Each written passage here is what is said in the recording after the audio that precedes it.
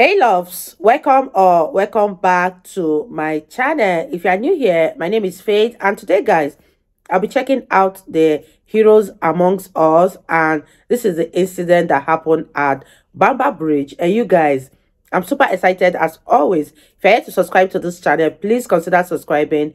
Give this video a massive thumbs up, comment, share, and all that good stuff. And if you're interested in this video, let's see how the American soldiers turned against each other because of racism. If you are ready, I'm ready, guys.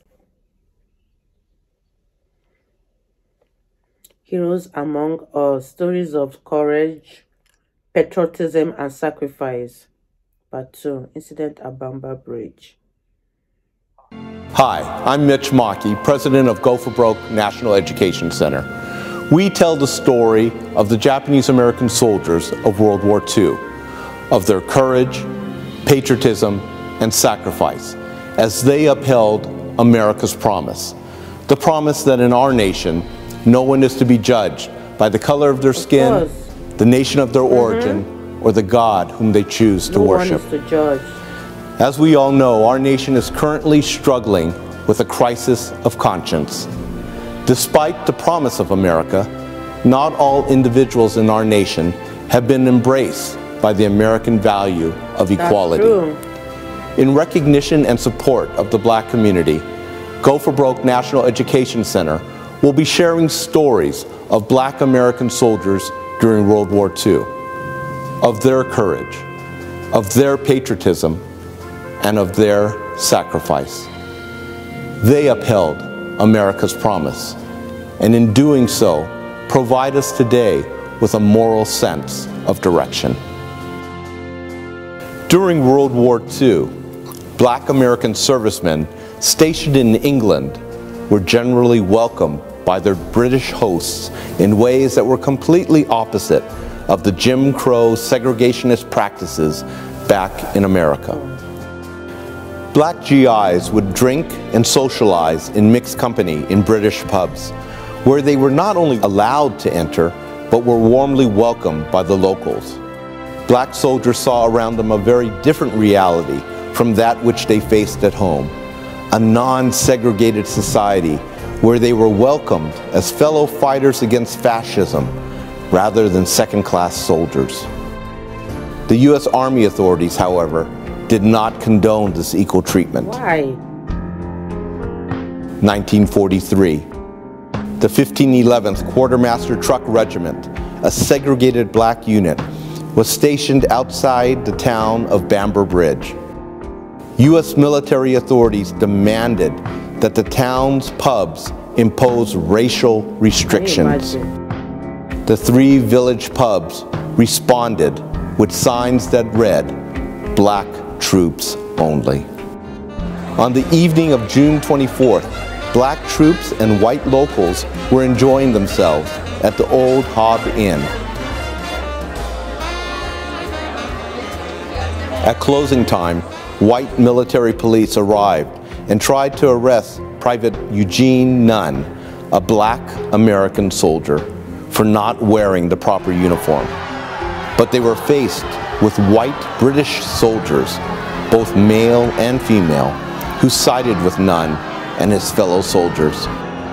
The incident escalated into a fistfight, and the military police were beaten back. Later, the MPs returned with reinforcements, and a battle developed in the street. Shots were fired,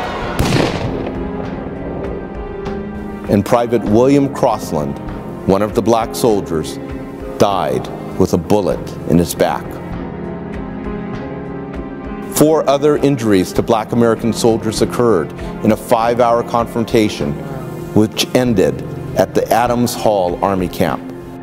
The events of that night led to the death of 1 Black soldier, significant injuries to several others, and the convictions of 27 Black American soldiers, which would later be commuted or overturned.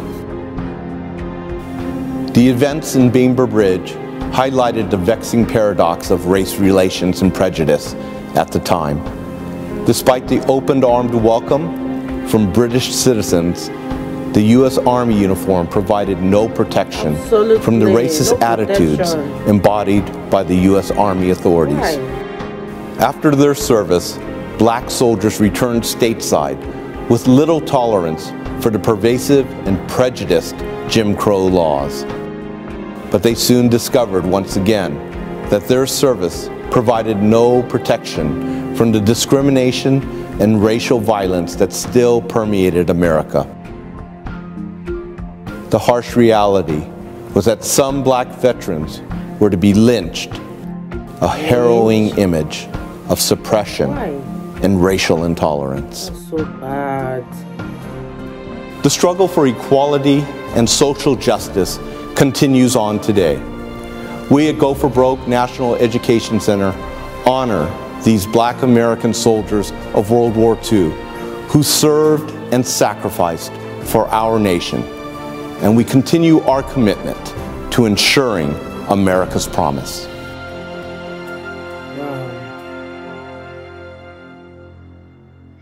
You guys, that was such a touching, a very sad story.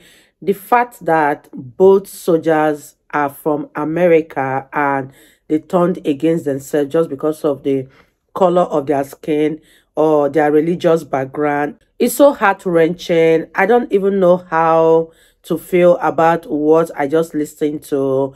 It's absolutely wrong because the British people, who are also white, accepted these soldiers without even judging their skin color. How much more the Americans that are the same nationality have to judge their own people because they just want to be segregated. They will just want to belong to the white race. This is such a sad one, and I feel so sorry for those who witnessed this in that 1943. And I feel so sorry for those who witnessed this and the soldiers who incurred major injuries during this whole fracas.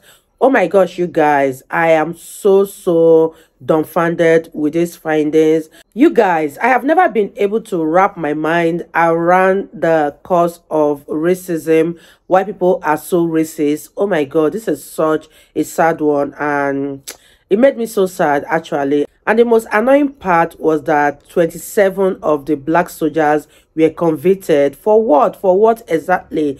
Because they didn't even start this whole fight. They didn't even... Oh my gosh. Let me know in the comment section what you guys think. Let me know your thoughts about this whole racism issue in America. Do you think it's gonna ever come to an end, or it's getting worse by the day? Let me know your thoughts actually in the comment section. And I really had fun reacting to this video. If you guys enjoyed watching, give this video a massive thumbs up, comment, share, and all that good stuff. And this is me officially signing out. I'll see you guys in my next video. Bye guys.